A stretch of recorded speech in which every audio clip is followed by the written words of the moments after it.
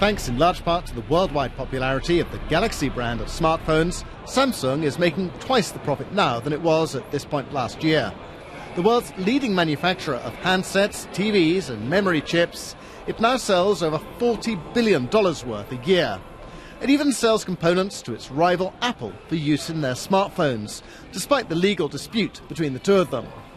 But marketing new products like the Galaxy Note 2, launched last month, is costing the company vast sums of money.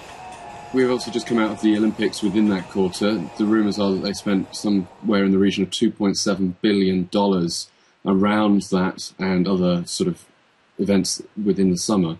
That's a lot of money, but it's obviously paying off in the fact that they're selling a lot of phones. And what's interesting is that they have a lot of phones, laptops, tablets still to come from the rest of the year.